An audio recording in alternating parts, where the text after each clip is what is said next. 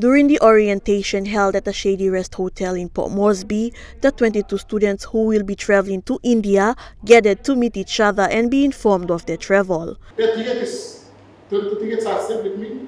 We'll dispatch the tickets after this gathering.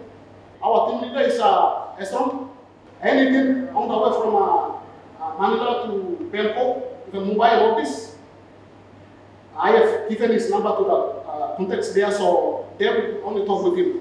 STEM consultant Dr. Clement Waine, in his keynote speech, encouraged the students to prioritize their studies and be respectful of the culture of the country they will be leaving soon for, and adhere to rules and regulations of the university. I encourage you to not only just go there to get the education, understand the history of India. India is a mixture of both modernity and antiquity that exist side by side. And in the mix of all of these things, you will stumble upon some of the greatest discoveries that man has yet to know. So that's where you're going. So look forward to those experiences and opportunities that are coming your way. Claire Mauta, National EMTV News.